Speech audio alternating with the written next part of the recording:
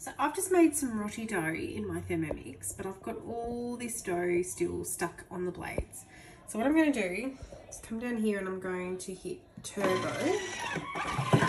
Oops, put the lid on. Hit turbo. And 1 second. I'm going to hit home to get out of turbo. Do 1 second.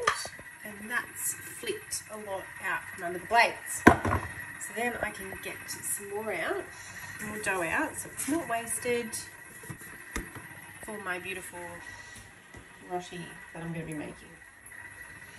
Anyway, I need 2 hands to get that out. But yeah, whack it on turbo for a second and you can flick yeah, all sorts of things out from under your blades, especially when you've made a cake or you know, cupcakes or anything. Don't waste it. Put it on turbo and that'll get the rest out for you. Okay, see ya.